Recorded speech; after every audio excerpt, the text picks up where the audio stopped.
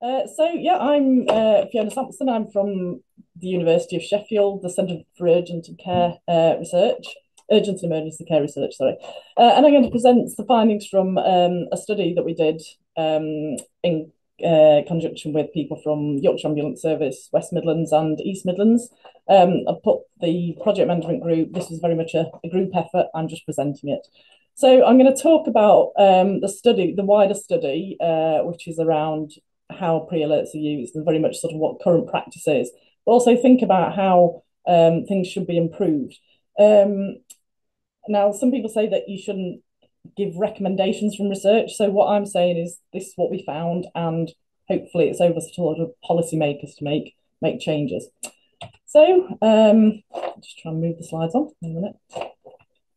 Okay, so a bit of background. So I'm, teaching grandmother's eggs. A pre-alert call, everyone knows what a pre-alert call is, but I just thought I'd put in the definition from the 2020 𝐜𝐸𝐬 ACE joint guidance.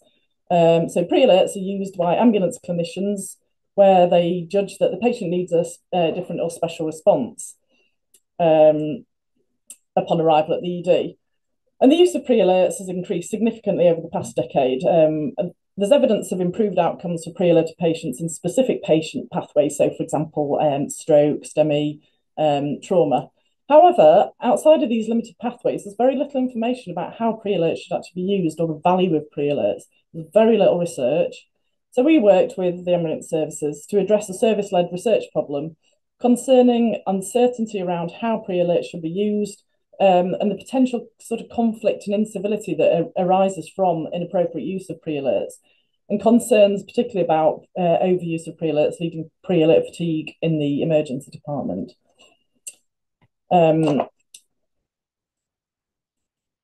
So I'll not go on too long about the methods, but this was a large study. It had several work packages, and we triangulated data from all of the different work packages. I'll briefly talk you through each of them. So the first thing we did was we mapped UK ambulance service guidance. So we asked all of the different ambulance services for their pre-alert guidance, and we looked at what was in it and compared it all to the national guidance.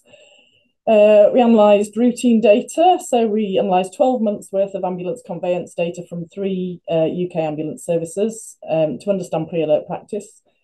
And our final data set included 1.3 million anonymised electronic patient records. We linked these with routine hospital statistics on queues at ambulance services, clinician personnel, so experience, length of experience, and also shift information to understand whether there was any difference in sort of pre-alert behaviour at the end of shift, like some people were suggesting. And we used logistic regression to explain whether there was variation in pre-alert practice, looking for which patient, clinician, hospital factors may affect practice. We also interviewed ambulance clinicians, so paramedics, EMTs, specialist paramedics within these 3 ambulance services. And to improve the generalisability of findings, because we were only speaking to 3 ambulance services, we did an online survey, which some of you may have taken part in, of ambulance clinicians across the country in May, June this year. And we ended up getting tantalisingly close to 1,300 completed responses, which we were delighted with. We also spoke to people at the emergency department. So we did semi-structured interviews with 40 emergency department staff. So this is medical staff, nursing staff, but also roles such as halos, so ambulance clinicians working within the emergency departments. And we did this within 6 emergency departments across these 3 ambulance services. So within each of the ambulance services, we spoke to people at a major trauma centre and a trauma unit within each area. We also undertook non-participant observation. So this is where we went in and we watched what happened in these emergency departments. So we watched pre-alerts being made. We spoke to people while they were doing. We tried to sort of understand what was going on and how these sort of pre-alerts are being communicated. The one thing we were unsuccessful with, unfortunately, was patient recruitment. So we were hoping to speak to a small number of patients who'd been pre-alerted, but for various reasons, we were unable to do this. But we had very good patient public involvement groups. So we did have input from patients who gave us advice throughout the project. So we identified a number of shared areas of shared understanding, but we also identified significant variation in many of the factors. And I'm going to talk to you quite a bit about this variation, because the variation is actually really key to understanding why there were, I guess, incivility and problems between communicating between ambulance and ED staff. So this very busy slide, too long didn't read message, is that there were significant differences in the format, the accessibility and the scope of pre-alert guidance between the different ambulance services. So there were differences in thresholds and definitions of physiological criteria, even for really commonly pre-alerted conditions, so for example, stroke. In the survey, ambulance clinicians reported that local ambulance guidance was the most commonly used support in making pre-alert decisions. So 2/3 said that they always use their local ambulance service guidance, followed by 𝐥𝐢𝐤𝐞. But only 1/3 said they always or usually use the national guidance, with 1 in 5 saying that they never used it. And this variation in the guidance used is really important in understanding sort of how pre-alert decisions are made and how, variation practiced. So we looked at pre-alert rates and patient factors. So 1 in 10 of the conveyances were pre-alerted within our routine data, but this varied between 8% and 15% by service. So there were different pre-alert practices across different services. And we did look into whether this was due to differences in recording, but it looked like it was a real problem. So whilst the majority of pre-alerts were mapped to kind of pre-alertable conditions such as stroke or suspected sepsis, over half were due to less clear criteria such as unspecified medical conditions or other respiratory conditions. There was evidence of differential understanding of what conditions needed pre-alerting. So for example, in the survey, 75% of them people said that they would always pre-alert for cardiac or respiratory arrest. 2/3 said they'd pre-alert for unconscious with GCS of less than 4, but only 1 in 5 for tachycardia bigger than 131. So there's significant variation in how much people would always pre-alert for these conditions. So obviously there's other factors involved. Within interviews, certain conditions were considered to be more complex and needing further clarity within guidance. So sepsis was highlighted as an area of concern due to low thresholds in some protocols, leading to high numbers of potentially inappropriate pre-alerts.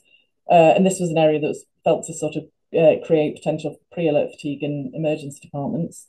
Silver trauma was highlighted as an area where ambulance clinicians wanted further guidance, and where emergency department clinicians reported potential under-alerting practice. And there were differences between ambulance services in the proportion of ambulance clinicians who actually wanted further guidance, which probably reflects differences in protocols across different ambulance services. And throughout, people commonly talked about your barn door pre-alerts. These are the easy ones, the ones that you know what to do, and when you phone them in, they know that they need pre-alerting. But there are also a lot of these sort of grey area pre-alerts, that the unclear, the borderline cases where one person may pre-alert and another won't. So there's clinical judgment required, but also experience. And this is where we look at other factors that are involved in decision making. So hospitals was a key factor. So interestingly, the regression analysis, qualitative interviews and the survey free text comments all identified that the hospital being conveyed to had a significant impact on pre-alert decision. So this graph, this is just one of the ambulance services. It shows the odds ratios of pre-alert by receiving hospital, showing that there are significant differences in the likelihood of pre-alerting across different hospitals, across all three across the ambulance services, that weren't explained by different hospital characteristics. So it wasn't just that major trauma centres were all being pre-alerted, whereas others weren't. And this is all adjusted for case mix. So pre-alerts were more likely when there was a longer anticipated handover delay at the receiving hospital. And this may be explained by ambulance clinician concerns about their ability to look after a potential deteriorating patient in the back of an ambulance, and concerns that the patient might deteriorate and need seeing quicker. So even though they weren't actually ill at, in need of a critical call at the time. This was also influenced by different processes at different emergency departments for managing patients who weren't pre-alerted. So some emergency departments, they'd happily what we describe as eyeballing, delightfully, a patient. So they'd come and have a look, regardless of whether being pre-alerted. So it might not matter as much if they didn't pre-alert at some hospitals. Observation interviews identified significant differences in pre-alert protocols between hospitals. So, for example, some people expected fracture neck of femur to be pre-alerted, whereas others wouldn't, and would get frustrated. Why are you calling in with a fracture neck of femur? But there are also significant differences in anticipated response by clinicians. So ambulance clinicians reported that different hospitals had different expectations of pre-alert. They had different protocols for who is pre-alerted, but also different thresholds for discussion of unclear cases or advice calls on the phone. So some hospitals, they could phone up and have a chat, other places they couldn't. And this also varied between clinicians, which led to confusion. And this variation leads to concerns amongst ambulance crews about the response or reaction they get when they arrive. So making that decision about whether to pre-alert takes into account all of these factors. And this is probably particularly the case when conveying to a hospital outside of their usual area. So I've just put some quotes in there from sort of illustrating what the points I'm just making. So moving on now to clinician factors. So pre-alerts were described as a skill, an art, and pre-alerts of practice appears to be affected by role and length of experience. So newly qualified paramedics particularly being more likely to pre-alert. And the qualitative analysis suggested that pre-alert practice is affected by confidence, risk tolerance, so an understanding of the likely risk of a deteriorating patient, and experience, so pattern recognition, knowing what's happened in the past and knowing what to do, with clinicians suggesting that experience has also enabled them to understand when protocols need to be adhered to strictly, but when their own sort of clinical gestalt, their own clinical judgment could overrule them. So clinicians were also impacted by feedback from emergency department staff, ambulance clinicians were, and they reported taking previous emergency department response to pre-alert calls into account when deciding whether to pre-alert. So if they phoned in before with a pre-alert and said, what have you phoned this for? That would make them think twice another time. Similarly, they would sometimes, if they'd phone in and they'd say, oh, just go to the normal queue, they might think, well, that might not have needed a pre-alert.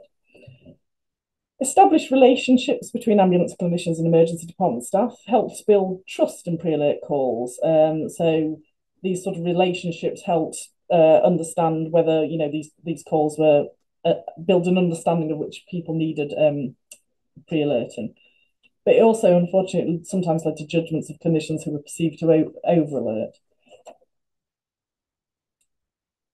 So I'll just let you read those quotes. Moving on to more cheerful things, areas of shared understanding. Well, despite many areas of variation, where there was variation in practice which could lead to confusion, there's a definite level of shared understanding between emergency department ambulance clinicians, who we spoke to and who took part in the survey. So pre-alerts were seen as a key part of the chain of emergency care, key to enabling emergency departments to prepare and to improve patient care. There was a joint understanding also that the current context, the current waiting times and demand is exacerbating the importance of pre-alerts due to lack of resources and the implications of long ambulance waits on potentially deteriorating patients. But also potentially increasing demand by increasing the number of people calling in for advice or concern about patients who may have to wait in a queue. Now, both emergency department staff and ambulance clinicians spoke about the pressures that they were aware that the other side was experiencing. So there was some awareness that this was a difficult situation. Pre-alerting is difficult for both sides. Understanding the difficulties of trying to look after a patient alone in the ambulance, for the ambulance clinicians, whereas the ED staff are trying to juggle high numbers of high acuity patients, finding room for pre-alerted patients, moving people around within their own departments. And there's also recognition again from both sides that some patients were barn door and some fell in sort of the grey area where the observations reported didn't necessarily match the concerns of the ambulance clinician. And I'll come to that later. But we also identified a number of areas that were sources of tension and frustration, and potentially leading to incivility and sort of, frustrations in these pre-alert conversations. But the first thing I'm going to talk about is what is a pre-alert? And this was something that kind of really surprised us when we were doing the analysis, because it wasn't something we thought about. We thought it's the definition of a pre-alert. It's, it's right up there in the guidance. But actually, we realised that there was confusion or some sort of lack of consistency understanding what a pre-alert is, and particularly what the red phone, as we call it, should be used for. So we identified that although there was a shared understanding that pre-alerts were of value, there was variation in understanding of what a pre-alert is, its purpose, and the anticipated response to a pre-alert. This variation was identified between clinicians within particular services and settings, but also between clinicians within each ambulance service and within each emergency department. And we identified a kind of typology of pre-alert understandings that influenced ambulance clinicians' expectations of an emergency department response to their call. So these include information provision calls. So this is where the ambulance service is phoning in. They've got specific expectations of response. I'm calling, I'm informing the emergency department about a patient who needs a specific response. This is usually a bed and resus. Other clinicians did calls, information provision calls, but had no specific expectation of response. So they felt they were handing over the information to the emergency department, but the emergency department would decide what should happen to that patient. They had no expectation of what should happen. There are also increasing numbers of protocol-driven courtesy calls, as we call them. So this is where they're calling because there's an expectation to call. This is often due to ambulance service pre-alert criteria, but there's no actual clinical concern, immediate clinical concern from the ambulance crew. So they had no specific response. It was just like, we're phoning because we should. There were also what we describe as heads-up calls. This is where they provided information about a patient who may not require a specific response immediately. So they may be at risk of deterioration, but not at immediate risk of needing a different response. But ambulance clinicians had concerns about deteriorating, particularly if there were long waits to be seen in the emergency department. And finally, advice calls, information or clarification about how to manage the patient. This could sometimes be where to take the patient to, so which hospital, and this often related to trauma calls. But crucially, frustrations arose where the emergency department response didn't match the expectations of ambulance staff. And ambulance staff frequently discussed the success or acceptance of a pre-alert when the patient was brought into resus, or failed where a specific response wasn't given. And this perception of acceptance or rejection impacted on future decision making, as I mentioned earlier, particularly in the absence of other feedback, or where feedback was perceived as rejecting the ambulance staff's clinical autonomy and judgment. In contrast, emergency department described how acceptance or rejection, as we call it, of the pre-alert, i.e. the response they gave, come to resus or go elsewhere, was principally driven by resource availability, so bed capacity, staff, and particularly the number of patients requiring a resus bed at the time of the call, rather than disagreement with the ambulance clinician's assessment of the patient. So one patient may get a pre-alert at one time, but half an hour later, they may be sent to the front door. It's not because that pre-alert shouldn't have happened, it's because they didn't have the resources at the time. But this wasn't always understood. And 𝐥𝐤𝐬 staff really value the pre-alert information, helping them to manage flow and prioritisation within the department, even when pre-alerts weren't admitted to resus, and they didn't perceive these to be failed pre-alerts. They valued them, preferring to be informed in advance of anticipated demand for more time-critical patients, even at short notice. And this was another area of slight frustration where even if they just had 2 minutes notice, it at least enabled them to feel sort of psychologically prepared or work out what they were going to do. But crews often didn't call in because they said, oh, well, we were on our way, we weren't far away.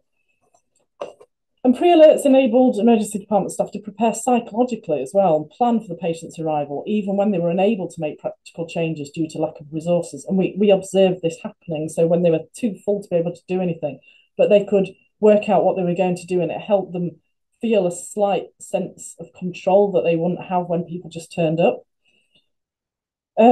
Generally, obviously there was variation, but generally ED staff expressed more concern about under-alerting of patients than over-alerting, but also recognised that responding to pre-alert calls potentially impacted current emergency departments, patients, which had some potential risk, and also could create additional stress in already stretched departments, particularly where pre-alert calls were more advice-focused. So there's a kind of need to reframe how pre-alerts are perceived and get out of this idea that there's such a thing as a failed pre-alert. So I'm going to talk now a bit about communication. I think this was in the headline, so I thought I'd better touch on it. So again, sorry to keep bleating on about variation, but there was significant variation. So there were different ways of making pre-alerts led to different issues. So for our survey respondents, calls were made either directly to the emergency department from the crews or via an ambulance control centre. Sometimes this was a variety. So some places they would, for trauma, they'd use a trauma desk, but not for medical staff. And this could lead to information, so using ambulance control centres could lead to information not being passed on, Chinese whispers, details being lost. Now, within our fieldwork sites, we actually only, the ambulance services we spoke to and went into had mainly crew on scene direct to ED model. So we didn't actually get to observe or get any qualitative or observational data on calls via ambulance control desks. But we are doing that in another project, the major trauma triage tool that Gordon Fuller's running at the moment. So I could give you detail about that at a later date. Almost half the calls were undertaken with personal mobiles, which we found a surprising finding. So people talked about using their phones because the work ones weren't good enough, they were less reliable, the service wasn't as good. But this had implications, of course, for being able to record or have audit trails. And we observed practical communication problems, including loss of signal, radio interference, leading to repeated calls. Also, crews conveying to the wrong emergency department due to phoning the wrong number, and the emergency department not actually stating who they were during the call. So not picking up the phone and saying who they were. Different processes for managing pre-alerts coming in meant that information could be lost or not passed on to the correct personnel within the emergency department. So information could be passed on either via handing over the pre-alert form, which sometimes the emergency department would just pass it to staff in resource, explain what needed to happen. Sometimes it was just verbal communication of the information. And particularly when patients weren't brought into resource, this information was more likely to go missing. So sometimes it was just poorly documented, sometimes it just wasn't filed and it just went off the radar. Emergency departments similarly had different informal policies for answering the phone. For some, they said, no, it's always the senior clinician, it's always the consultant in charge, it's the nurse coordinator. For some, it's like just whoever's nearest, as long as it gets answered. And the red phone was prioritised. When it rang, it got answered. When the red phone was answered by more junior or less experienced staff, however, this sometimes required senior clinicians to come and check and resulted in a delay in passing on the ED response to the ambulance clinician. And both ambulance and ED clinicians saw the value of efficient, concise pre-alerts as they enabled staff to return to direct patient care. Observations and interviews identified that the ringing of the red phone created interruptions in the emergency department. They required often senior staff to leave tasks to pick up the phone.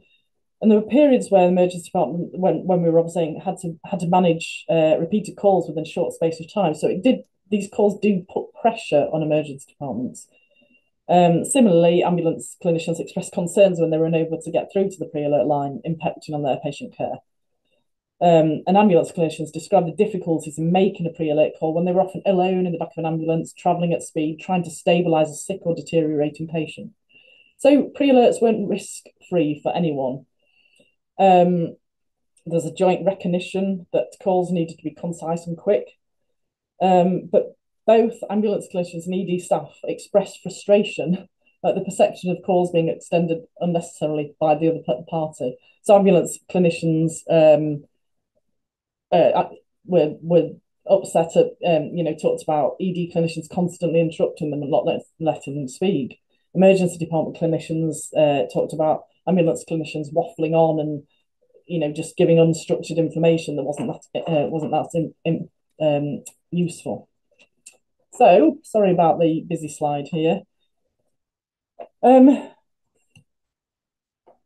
there were frustrations either through interruptions or through lack of structure, making it difficult to identify relevant information. And this happened particularly when there's a lack of shared understanding of the information required and concerns that excess or irrelevant information was being provided or requested. So there was this problem with not having a lack of consistency in how the pre-alert was communicated on the phone, and this lack of shared language. So communication was a key area of conflict and uncertainty, often due to different expectations of how the information should be structured. Pre-alert documentation varied between emergency departments observed, and the surveys indicated significant differences in how ambulance clinicians communicated pre-alerts. So a third stated that they always used ATMIS, the mnemonics ATMIS-I, with every pre-alert. But 15% that they always provided observations, but without following any sort of fixed format. Within the 6 emergency departments that we absorbed, they all had different documentation. They all asked for observations, but in different order. They had different extra fields that they asked for. So you can see how this would be confusing for ambulance services that cover different emergency departments. And differences in understanding what information needed to be conveyed during the call led to frustrations and interruptions. So use of different checklists or formats between emergency department and ambulance clinicians led to tensions where the expectations of information or the order in which the information was given were not aligned. And ED's staff valued having the information they required in the right order, particularly with an early understanding of the clinician concern. So what was it about this patient that's made them phone? When they didn't get the information clearly and quickly, they would then probe and ask questions. Now, while some ambulance clinicians perceived questions as helping them stay on track and make the call briefer, interruptions and questioning was more often perceived as disruptive, questioning their clinical competency, and importantly, delaying transport or treatment by making the call go on for longer. Emergency department clinicians valued being given a specific reason for the call at the outset. So this is this headline concern. They really valued an accurate arrival time. But this specific reason for the call enabled them to frame the pre-alert mentally. But there was recognition from across the board that this specific reason didn't always match with the observation-driven handover formats and pre-alert protocols. So observations are recognised to be only part of the picture, and there's this need for this headline that outlines the main concern. It may help direct the process, particularly when somebody just doesn't look right, but yet the observations are okay, and this came through time after time and throughout from the ED and the ambulance service. So in interviews, ambulance clinicians emphasised that they valued being listened to, the clinical judgment being taken seriously, not being interrupted during pre-alert calls.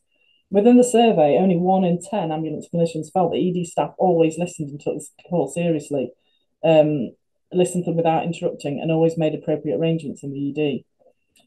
Now, within observations, 2/3 of the pre-alerts, so we observed 143 pre-alerts coming in. 2/3 of those were accepted into resus or high care beds, which some places had where they have very few resus beds. For the remainder, they were told to go to the usual ambulance queue, or sent to another part of the emergency department, or brought in for some sort of senior clinical assessment. And sometimes the emergency department clinicians on the phone sometimes just provided a response, okay, go to the front door, pit stop, or whatever they called it. But sometimes they explained that there was no room in resus at the moment. I can't get you in resus. If you go to the front door, we might be able to assess you when you get there. Giving a bit of reassurance and a bit of context that helped the ambulance clinician understand why they'd made that decision and that it wasn't a rejection. So moving on briefly, I'm just looking at the time. Yeah, let's talk a bit quicker. Training and feedback. So really interestingly, both emergency department and ambulance clinicians reported a lack of specific training on how to undertake or receive pre-alert calls, and they generally expressed a need for training.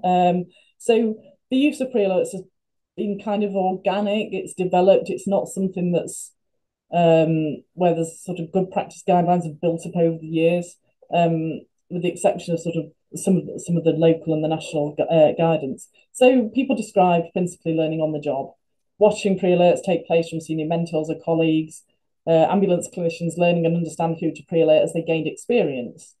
In the survey, most people said they learned on the job from colleagues, or nearly 30% said they received some specific training, but we don't know what this included. Similarly, ED staff reported very little training. And learning from colleagues is fine if colleagues are all doing the same thing. If they're not, then this sort of ad hoc training can cause problems. And importantly, ambulance clinician interviews and survey findings both identified a lack of feedback on pre-alert decisions, with 45% stating they'd never had feedback, 28% saying they had feedback from ED staff or colleagues, and 13% from managers or supervisors. But figures varied vastly across the ambulance services.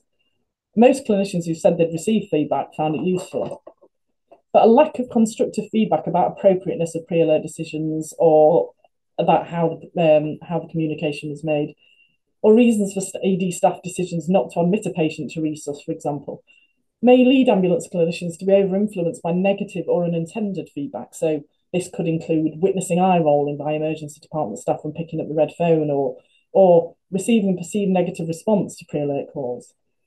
With most ambulance clinicians stating that they learned how to pre-alert based on experience, this lack of positive or informative feedback may impact their confidence to make pre-alert decisions and future pre-alert behaviour. So finally, I'm going to touch on guidance and support as areas where improvements are needed. So as discussed before, differences in protocols and guidance between ambulance services and different emergency departments led to difficulties in understanding who to pre-alert, and potential conflict when ambulance service guidance didn't align with ED guidance. And this may be particularly difficult for less experienced clinicians who may stick to guidance more rigidly, and yet who didn't have the trust of local emergency departments when calling in pre-alerts. There's also a need for support in decision making and variation support provided between ambulance services and between emergency departments.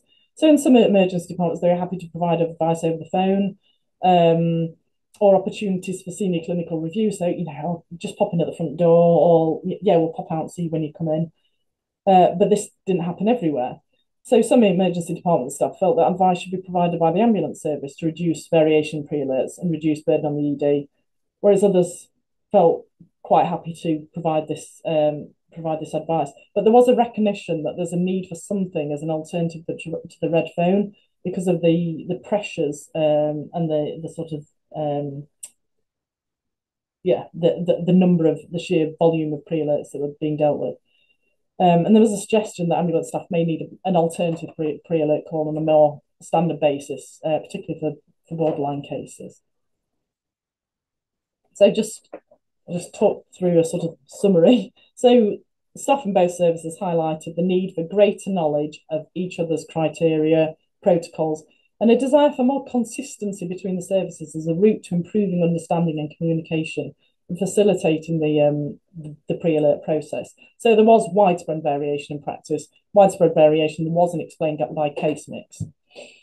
In particular, emergency departments not being informed of ambulance service changes in pre-alert criteria could lead to tension in the interaction between individuals when alerting and receiving pre-alerts. And some interview participants expressed a desire that criteria should be co-produced or developed with input from both services. So we need to bring together an understanding of how pre-alerts happen. And this, to a degree, has already been done with the development of the ACE and the 𝐴𝐸𝐷 criteria. There was also a desire for more standardisation between ambulance service and emergency departments of formats and documentation for communicating and recording pre-alerts. Ambulance clinicians also highlighted the need for greater clarity in some protocols and guidance in some instances, so some conditions. Protocols are seen as valuable, particularly for newly qualified and experienced clinicians, and could help clarify decision-making, reducing variation, but also not always, I guess, welcomed in balance because of the use of clinical gestalt and sort of clinical understanding. But there were limitations to guidance, so not taking contextual factors into account, and also sometimes increasing the time taken to make a decision. Many clinicians highlighted the balance between protocols and experience, and how experience can inform interpretation of the guidance or even lead to overriding it. Problems arose also due to the sort of all or nothing nature of the pre-alert. So you can either call the red phone or you can't. And there's a lack of alternatives to calling this red phone. So when unsure whether to pre-alert, ambulance clinicians sometimes just wanted to discuss the case with the ED or with a senior clinician, whether this is from the ambulance service or the emergency department. And the lack of alternative support mechanisms could lead to frustrations where emergency departments didn't have the capacity to deal with these advice calls. And importantly, improved ways of communication, using these headline findings, explaining the response, making things simpler, but particularly probably getting hold of some sort of joint documentation so that everyone can be literally reading from the same page. So what next? Well, we did a workshop, which I didn't mention earlier. We did a workshop. We had, I think, 28 people come from ambulance and EDs and some policymakers. And we fed back the findings and had a discussion about how we can actually take this into sort of be used in real life. And we had a few suggestions. So one was developing some sort of community of practice to identify areas of good practice. So this is where people have questions and, you know, oh, we've done this, we've actually developed this shared guidance, or we've got a halo in which really helps us give advice to ambulance clinicians. We're also going to develop some infographics to summarise some of the key findings, and we'd be really keen to hear what findings you think need to go into these infographics. But there's also implications for decision makers. So, you know, developing some sort of shared documentation that's useful for everyone, that uses these mnemonics. Because another thing about the mnemonics that we noticed was that people had very personal preferences. So some people were like, oh yes, I always use 𝐸𝐵AR, it's my favourite, regardless of whether they should actually be using 𝐸𝐵AR or @list on that patient or whatever. There's also a need for some simple, brief shared training. It was suggested that this could be sort of part of handover training because at the moment there's not a lot going on about pre-alerts. Some of the core principles to be included in the revised 𝐦𝐨𝐬𝐴R guidelines, and also some need to review senior clinician clinical advice mechanisms for ambulance clinicians. And just briefly at the end then, so acknowledgements, massive thank you to everyone who took part in the research. So we had 70 interviews of ambulance and ED staff. We had all nearly 1,300 ambulance clinicians filling the survey. We had research departments helping recruit people. None of this could have gone ahead with them, and they're all incredibly busy people. And the emergency departments were phenomenally busy and crowded, as you all know. So yeah, huge thank you to everyone who took part. Also, we had Mark Chattel, clerical support, project advisory group gave us independent oversight throughout, and the NIHR programme who funded it. And I'll just leave my email up there if anybody has any ideas, feedback, anything you think we should do, anything you want to do, then pre-alerts@sheffield.ac.uk. Let us know.